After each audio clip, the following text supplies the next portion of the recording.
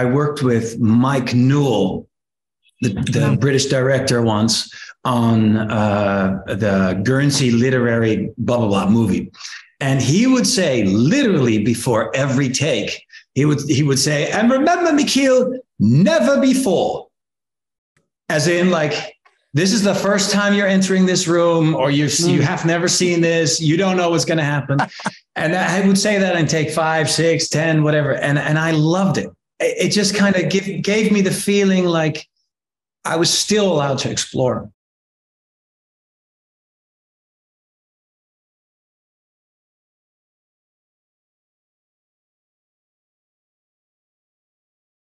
Welcome to the SAG-AFTRA Foundation's Conversations at Home program. I'm Jenelle Riley from Variety. And now it is my pleasure to introduce the stars of Echo 3, Luke Evans, Michiel Huisman, and Jessica Ann Collins. Thank you all so much for being here. Thanks, Jenelle. Nice to meet you. Generally, when we start these, because this is an audience of your fellow SAG-AFTRA actors, I like to start by asking, how did you get your SAG card? But I know you all probably didn't begin in America. So the answer, if you don't know, you're forgiven. But if you do know, please let us know. I remember it was a very proud moment for me because I did start my career back in the Netherlands and only moved to the States about 14 years ago. And I started working on Treme, which was the first thing I did here in the States for HBO. And if I remember it correctly, it took about like one episode and then I was eligible or something like that. Ever since, I'm a really, really proud SAG member. Nice. I remember. Sorry, go ahead. No, I remember mine too. I was doing off-Broadway plays in New York after school. And I, had big dreams that I would get to do television or film, but didn't quite understand how it could or would ever happen. And then I ended up getting a part on a show called The Ghost Whisperer. And I didn't just play one character, I played twins. So I got paid twice. So, which was like super exciting. I got my SAG card, I made double salary, and I was just like, I'm made. Like I'm a woman. So it was like validated. I got mine doing the only gory blood psychopath movie I've ever done, which was No One Lives, which is this quite terrible film where I literally kill everybody. It's like there's no spoiler alert. It's just everyone dies. Except me. And I hadn't realized at the time, but that was when I got my SAG membership from that film. And then while I was there, I got The Hobbit. So it sort of worked out perfect timing, actually. Nice. I've never heard before that if you play twins, you get paid twice. That's amazing. Yeah, or at least those were the rules back in 2006 or whenever it was. Yeah. I played twins. I got played they were two separate characters. So that makes sense, actually, now that you say it. But wow, that's so cool. Well, again, congratulations on Echo 3. This comes to us from Mark Bowl. And I know it's inspired loosely by the award-winning Israeli series When Heroes Fly. I'm curious how the project found its way to you and what attracted you to your roles. Jessica, I know you worked with Mark before on Zero Dark 30. Had you been hoping to collaborate again? Of course. And one of our other producers, Jason Horowitz, actually created a show I was in called Rubicon for AMC. And I loved working for him very much. So, my name came up from both of their minds, which was super flattering. But I had to go through the audition process and put myself on tape like I always did. And miraculously, it feels like sometimes, or not, I don't know, it worked out. And so that's how my role came about. A great audition. Was this in the midst of the pandemic? Did you have to shoot your own audition and everything? Of course, but that's sort of, I think, what we do now, right, as actors, which is sometimes very difficult because you have to find a scene partner and then you have to do a setup. And but this is what we do now. So yeah, you end up sort of taping somewhere in your house with a very generous and kind friend. Yeah. Was your friend also an actor by any chance? No. Oh, wow. Okay. He was a D1 athlete. So I got a lot of like coaching advice for sports, which I was like, this is very refreshing, you know? Luke, what about for you? You're like a driven character mentally and physically. What interested you, but also maybe intimidated you about the part?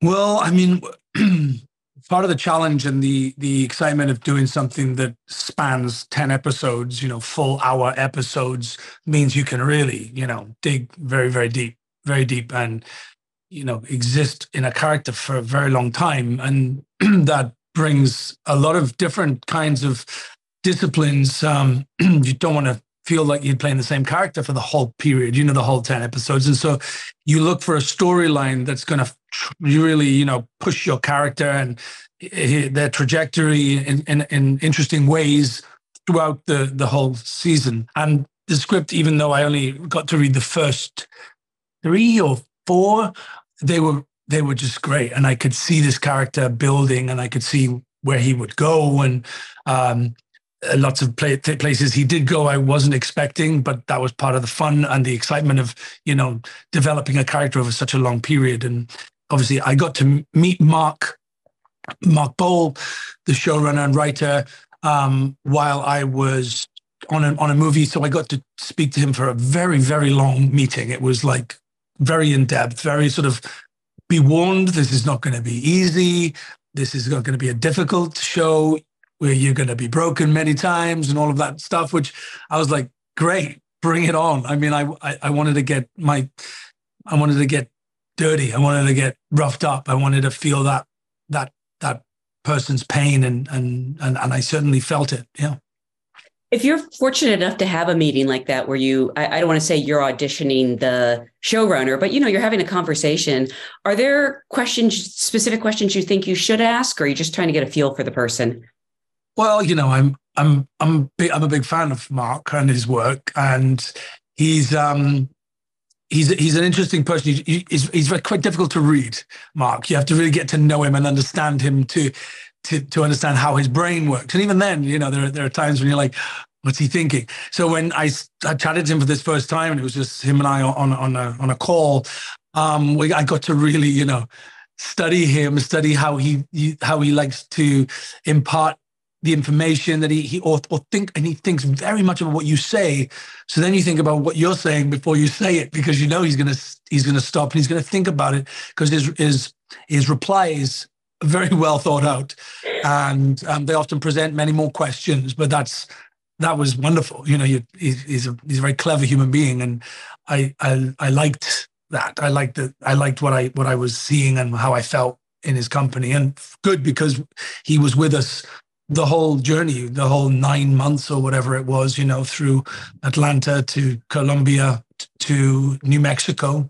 So, that meant a lot. And Michiel, I recently read an interview where you said you kind of had to fight a little bit for this role. Oh, don't believe anything you read about me. I say something good now. Yeah, of course. Yes, I did. By the time I auditioned, like Jesse, I knew Luke was already attached. I had read the script, and I was super excited, and I felt like this could be a great opportunity for me to show something that I haven't been able to show so far. I did audition, and apparently that was received well. And then I did have a meeting with Mark as well. And like Luke said, that, he can be challenging to read. And those meetings in general, I think, and I wonder if you guys recognize this.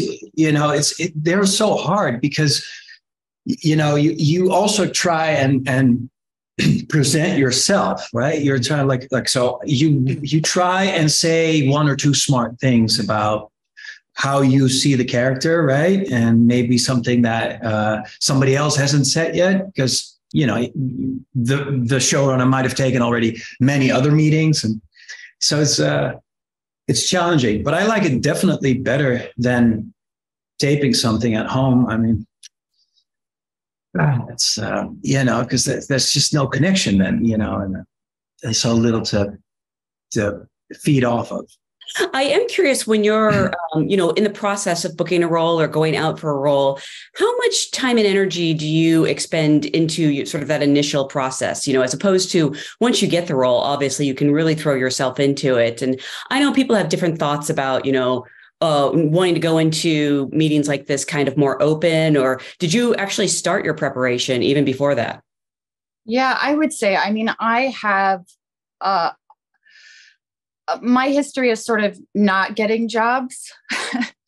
And you do have to reconcile yourself as an actor to that very fact that you put the work in and it doesn't necessarily pan out. And the way that I reconcile that to myself is that each audition is the job, right? That is the performance. It could be more, it could be less, but this is it. You have it. So that's the only way that it doesn't become like a soul crushing endeavor, quite frankly, for me. So I do put as much work as I possibly can into each audition. Sometimes you don't get a lot. You have to fill in the gaps. They're not handing out scripts. Things are very secretive at times. You just have a breakdown, let's say. Well, there is work you can do. You can imagine a backstory. You can whatever. So yeah, each audition for me, because sometimes that's all I have going on in like a 6-month span. Those are my little mini opportunities. Yeah. Mm-hmm. I think what I remember when I spoke to Mark, I'd been fortunate enough to read a couple of the episodes, and I felt that I thought, okay, well, I think I get the character. I think I understand him. I think I know enough about him to present some kind of version of him on the call. And because I didn't do a read for him or anything. But I did feel that even on a camera, sitting in my hotel room, after a day's shoot on another movie, I thought I need to show him something.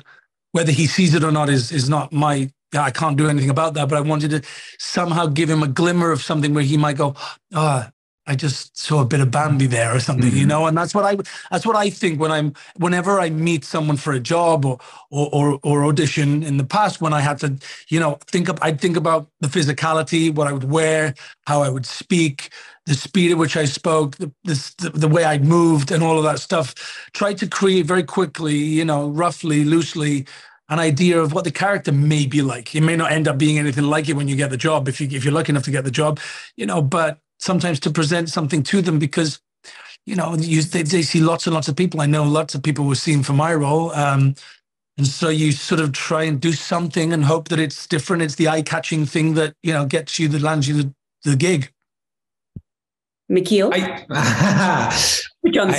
I completely agree with Luke, and I recognize a lot of that.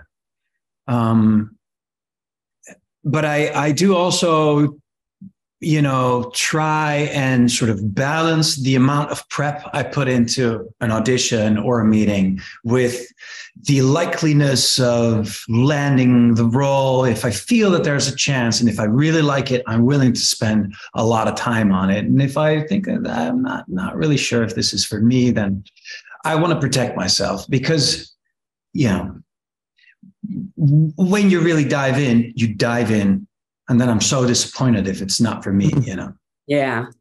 I'm so curious, speaking of diving in and like committing yourself to something, how did you prepare yourselves, not just physically, but mentally for these roles? Because these characters are very specific and part of very specific worlds. And I have to imagine it was important you wanted to get it right. And I know that, Mark is a research fiend.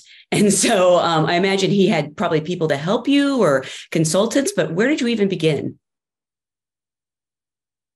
I think all of us have a very different journey to where we got to. I mean, from myself and Michiel, I know I can speak for us when we had professional military personnel with us prior to shooting. We trained every day. We were were drilled every day with how to handle a weapon, how to move, how to, you know, or in different environments, how you would cope with that, how you would speak. There was a lot of work gone into that. And then obviously that's part of just who we were as Delta Force soldiers. And then, you know, my character has a terrible addiction problem. He's a terrible alcoholic, which he tries to stay clean and then falls back off the wagon, as it were. So that played a huge part in several of the episodes for me, you know, where I really I felt completely, you know, a bit of a mess. It sounds like the two of you were like almost in a boot camp together. Totally. We were, and it's really, I cherish those memories. One of my favorite memories of boot camp is when our military advisor decided to take us together with Mark and a couple of other people on the show on a night hike on the Appalachian Trail as part of like a bonding experience. And I remember, like, you know, we set up camp in the middle of the night. It was like probably 2 a.m. I had found a spot that I thought was good. So I put out my little bed and I put my sleeping bag on it. Turns out that it was I was slightly on an incline, which I thought was not going to be a problem because my head was a little higher than my feet. I thought, that's fine. I like that, the way that feels. Turns out you can't do that because then you'll always wake up an hour later at the bottom. So I woke up every hour. Anyway, we slept a couple of hours. And then in the morning, I had this little gas stove, but Luke had the oatmeal. So we had to work together to make breakfast. Wow. Right. Teamwork. That's right. I love it. Jessica, where were you when they were off camping together? Well, for me, you know, going into the role, which was the most exciting part of the role, was that the character sort of goes through a full spectrum of what could be expected in the life of a human being. And I hadn't experienced that on screen. I had certainly had that experience on stage.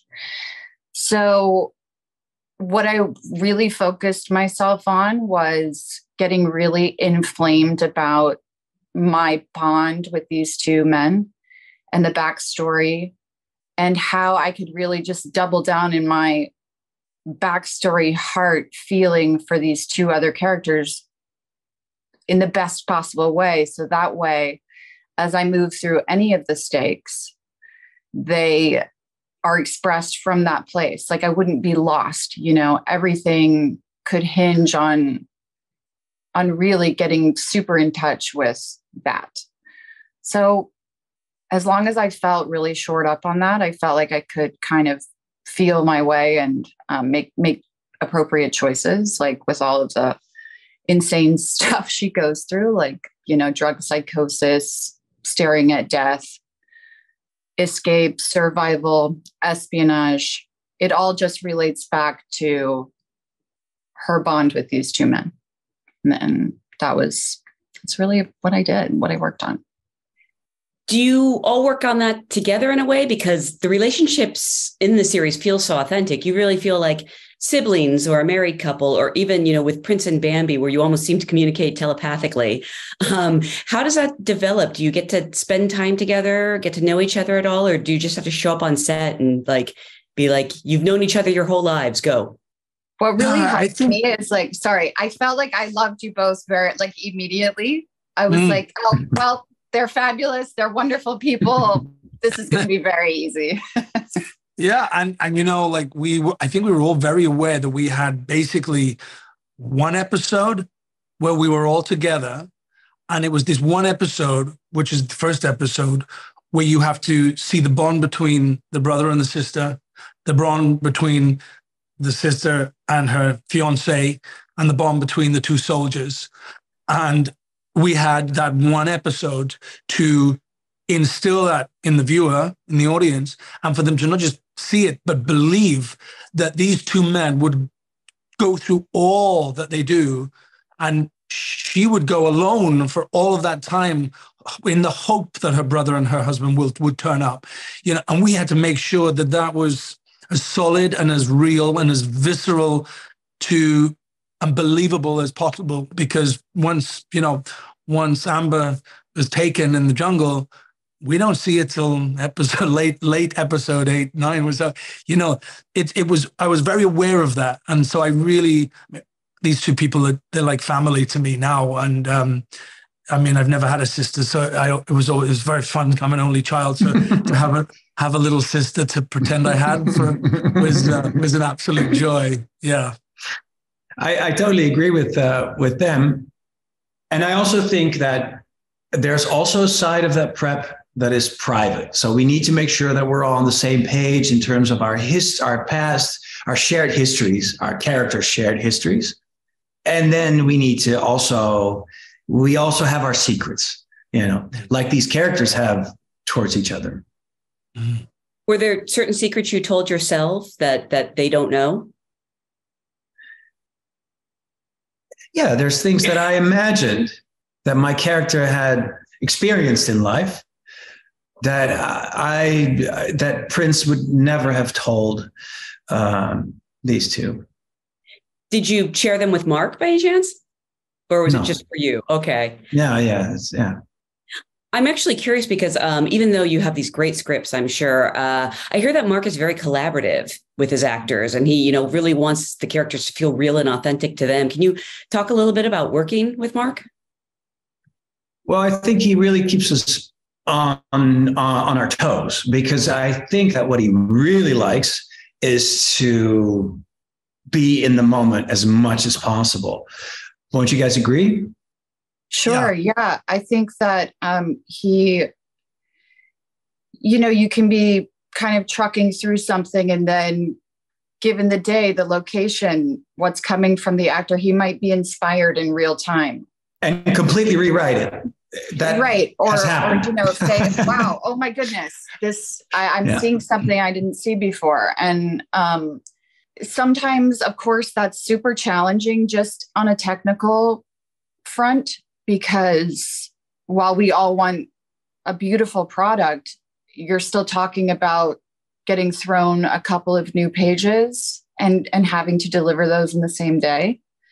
So it's an experience, but at the same time, you felt like you were working with someone who was not interested in seeing a failed product, right? And that sort of was going to help you figure that out. And sometimes were easier than other times. And it didn't happen all the time, and if you felt like, no, you couldn't do it, there was a voice there or whatever. So, but yeah, it's an interesting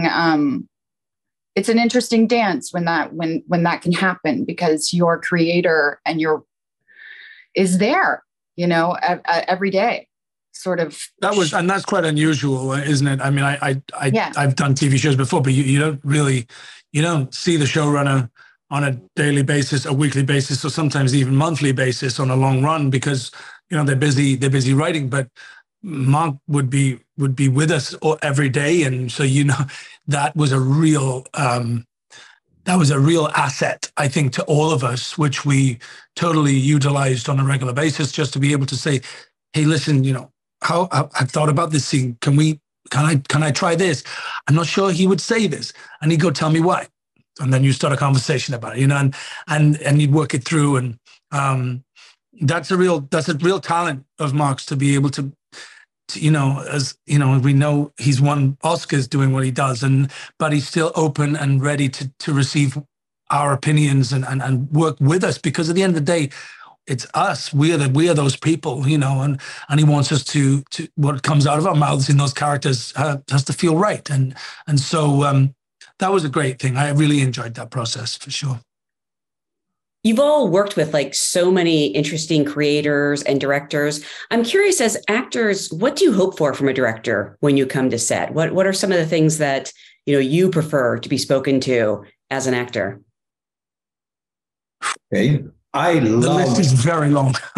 Yes. But if we need to pick something, I like working with filmmakers that have a very strong idea of what something needs to be, but are not set, or are still open to what the day brings or the moment brings. Yeah, I would say for me, you work for people that have a space in their process for other people's process, and it feels safe, right, to go through your process, because we all have different processes as artists. So that would be like the biggest feature for me. If I'm working in a place where, it just has to be faster. Well, okay, you're not really respecting the fact that I might actually be an artist, and they might actually have like a process. That's what I would throw out there. Yeah, and I think another thing I've enjoyed working with filmmakers who actually have an ability to almost edit as they go along in their heads, so they know how things are going to be put together. Because let me tell you, a director that doesn't, and sometimes it's the case, and it is what it is. The process is a little slower, well, a lot slower, and sometimes there's lots of going back and forth because they haven't maybe storyboarded it as well as they should. They haven't maybe thought about how things will cut together. Now, once you've done, I don't know how many movies it takes as an actor, but I know as I'm going along, I'm thinking, how are they going to cut this? How is this going to cut? Like many different things, the lighting, the sound, I'm constantly, I'm obsessive when it comes to continuity, and it just pulls me out of a story if I see something that just shouldn't be there, or and so I'm often thinking like that. And so if there's a director that thinks like that too, for me, it calms me a little, and I can stop worrying about that shit, because otherwise I'm constantly in the back of my mind going, this isn't going to work.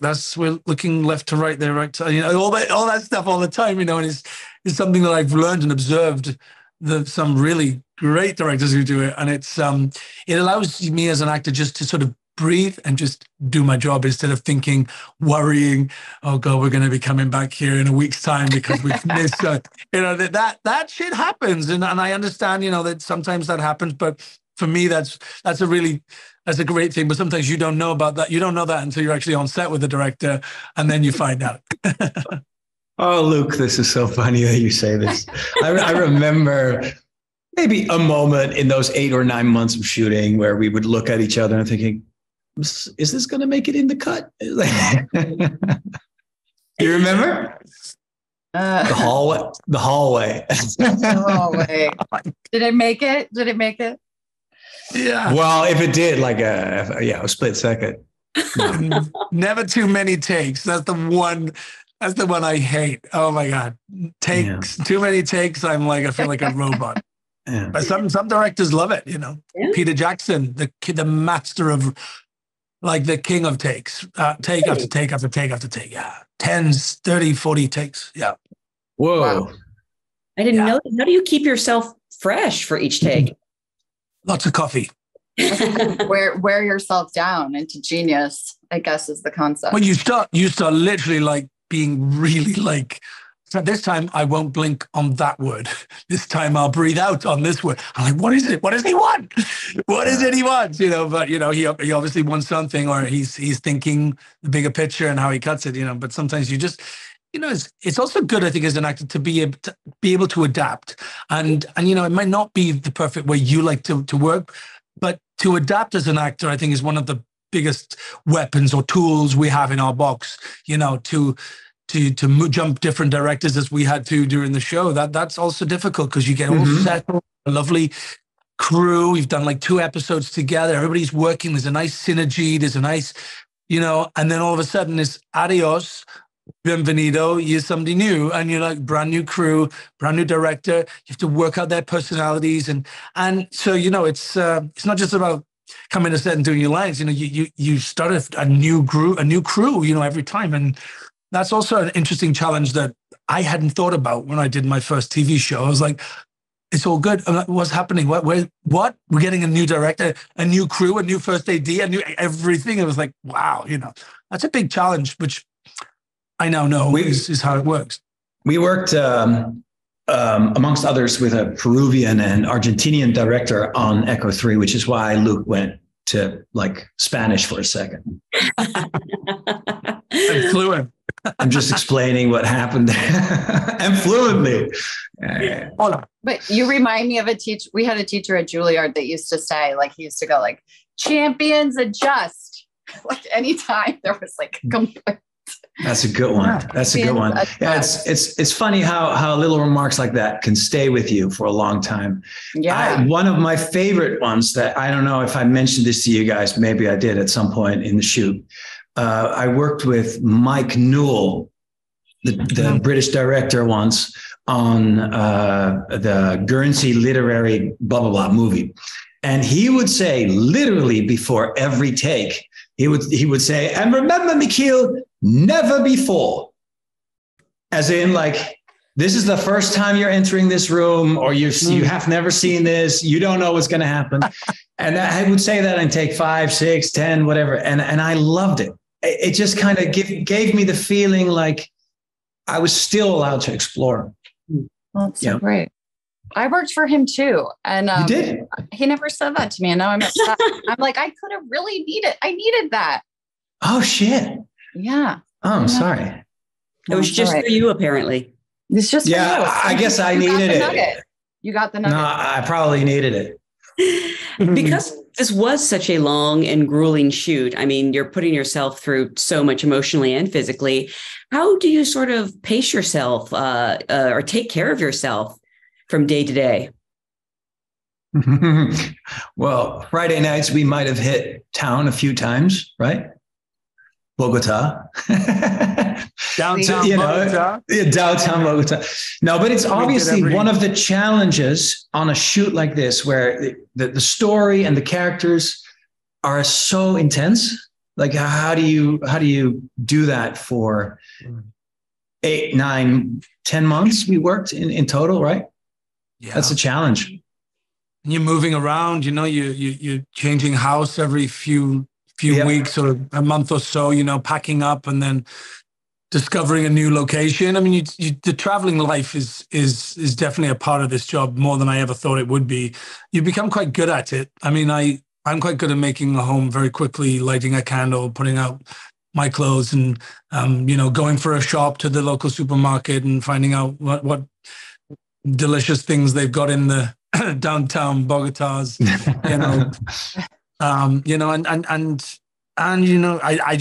I also feel like I sleep really well. I sleep like a baby all the time.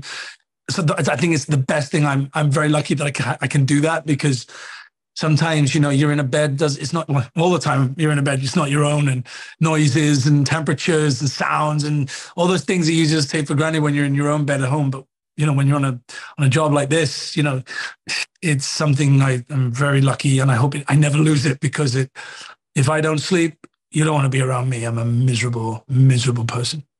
I'm the same way. I think like sleep and the ability to take a nap, like anywhere. I think there's pictures of us in that crowded marketplace, which was like the stench was unbelievable. There was just like, it was so crazy. And we're all just like fast asleep, like in a corner somewhere on a chair. Yeah. In those chairs. Yeah. Especially what I always try to do is, because we had quite a bit of night shoots on this one, I always try and catch some sleep during lunch. That's oh yeah. Force myself, like, eat as quickly as I can, like 5 minutes, lights out, close your eyes. Yeah. I'm exactly not a person who can just sleep like that. I'm jealous of you all. This is a very special skill. Yeah. But you have to. I also, I just recently learned that this was the largest production to ever shoot in Colombia. What was it like to work with a crew there? It was wonderful. I mean, they were a joy. I know we've all kept in touch with members of the crew, from makeup, costume, lighting, wardrobe. They were a very lovely bunch, very professional. They were in it as thick up to the neck as we were, and wherever we were, they were, and that we worked in some hellish conditions, like monsoon rain, mud, like rivers of slurry around our trailers and wherever we were working. And you never heard any complaints, just people just going on with it. And that was something I will remember fondly about the smiling nature of the Colombians. You know, they really are a very pleasant race. And it was, we all felt that we got there together at the end. That's how I felt when I gave everyone a hug on that final day in Cartagena. It was like, wow, we did it, guys. We did it. They were lovely. So my experience of it was very positive. Well, again, it's such a fantastic series. And I want to remind everyone watching at home that all episodes are now available to stream on Apple TV+.